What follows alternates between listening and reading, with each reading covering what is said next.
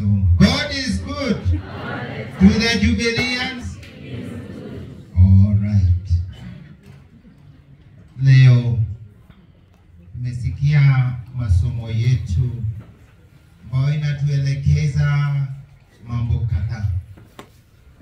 Katika siku kama hii ya Jubilei, la kwanza ni shukrani.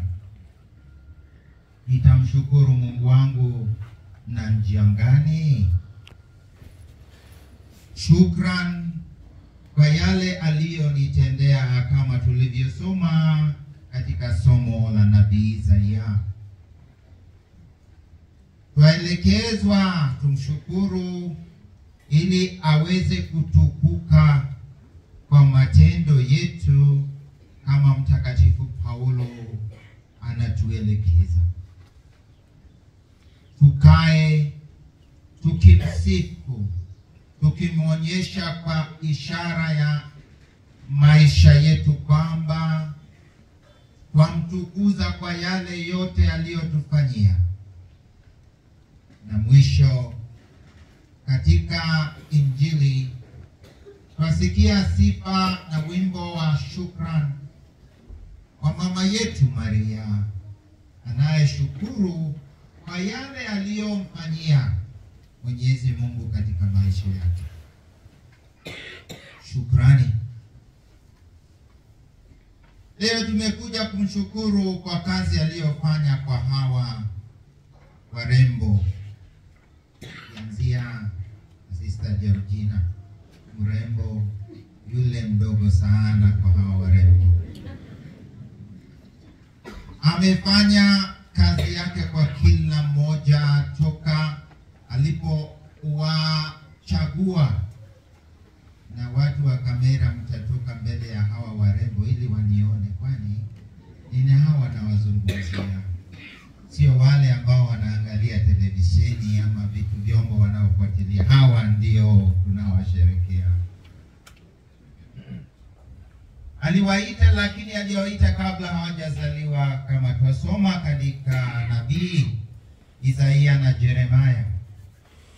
Kabla hujatoka tumboni mwa mama wako nalikujua, na kabla hujazaliwa nalikutakaza, na nikakuita, nikakuweka wakfu, ili nikakutuma ufikishe ujumbe wangu popote ninakutuma. Nalikuchagua. Wanangu wapendwa, sikukuu ya Jubilei ni sikukuu ya kusherekea kwamba Mungu alikuandama, alikupenda, alikuchagua kati ya wengine, kama tulivyoambiwa mwanzoni, sio kwa sababu ya uzuri wako, lakini wa uzuri wa Mwenyezi Mungu. Ni kazi Mwenyezi Mungu alianzisha. Na leo katika sikukuu hii kubwa tunaosherekea moyo safi wa mama wetu Maria, tunamuona mama Maria alivyochaguliwa na Mwenyezi Mungu, na vile Mungu alivyounda na kumulinda na kumuongoza na kuendelea kuunda kazi yake katika maisha ya mama Maria. Akaendelea kumjaza vipaji mbalimbali, akaendelea kumuuliza ajitolewe tena, akaendelea kujionyesha katika maisha ya usafi wake wa maisha na uwajibika kwake na kuaminika kwake, hadi alipomchukua mbinguni.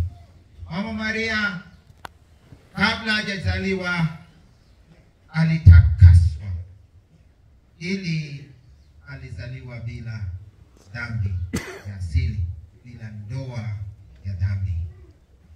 Akimwangalia yule atakayemzaa, Mungu alimpa kipaji, akamchagua.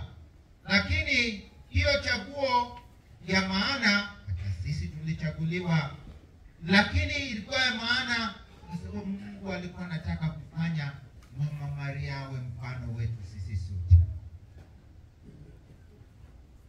Alipofika wakati wa kuzaliwa, wa kuitwa ili awe mzazi wa Mwokozi wetu Yesu Kristo, alitumiwa malaika Gabrieli.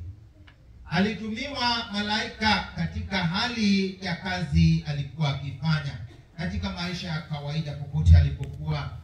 Na alipotumiwa malaika katika mazungumzo yale, malaika alipasha habari ya Mwenyezi Mungu kwa huyu msichana mdogo. Akamwambia, salamu, Mungu amekuchagua, salamu Maria, umejaa neema, Mungu amekujaza neema, Mungu amekuchagua kwa kazi. Na ndipo akaelezwa, utapata mimba na utazaa, na yule atakayezaliwa atakuwa mtakatifu. Wito wako ni huu, kwa kuwa mama wa Mungu. Sijui kama wakumbuka wakati malaika alikuja kwako sister. Sijui kama alikuja. Mimi kwangu hakuja.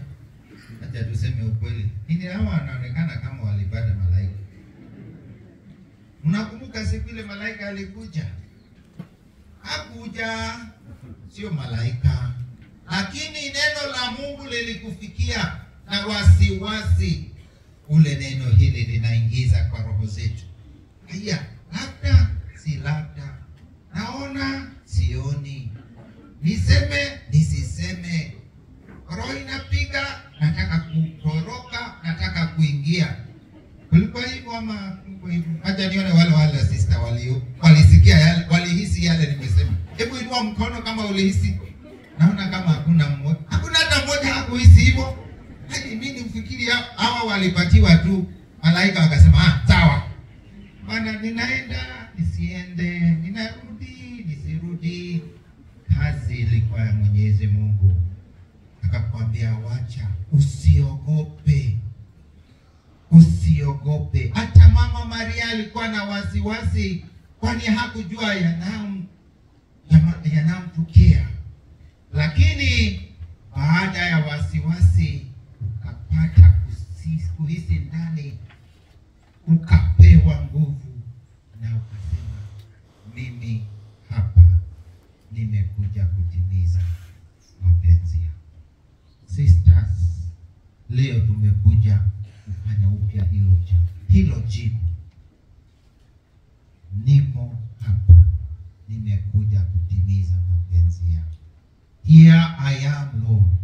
I come to do your will. May your will be done. We have come to bring newness to your answer.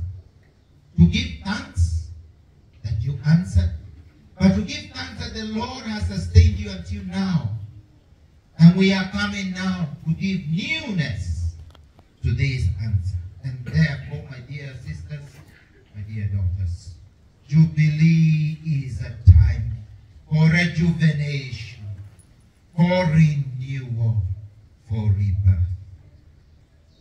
We come like the Jubilees of old, where we open ourselves to the